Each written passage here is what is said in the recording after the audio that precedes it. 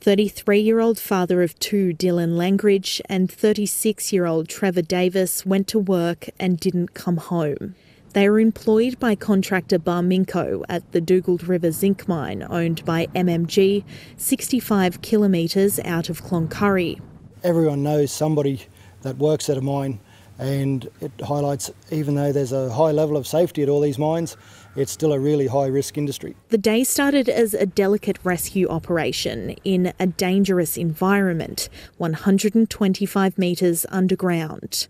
Loved ones prayed for the best. It rocks the industry to the core, and it really does bring into sharp focus the fragility of life. The two men were driving a ute underground when it fell 15 metres to the bottom of a large cavern known as a stope.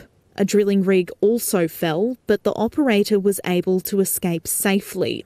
Rescuers found the ute at the bottom of the stope and started removing rubble. Our approach today is to continue to safely remove material from around the vehicle so we can safely extract it. But several hours later, the bodies of the two miners were discovered.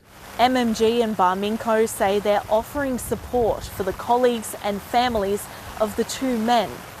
The incident is a disturbing reminder of the dangers facing underground workers in a region heavily reliant on the mining industry.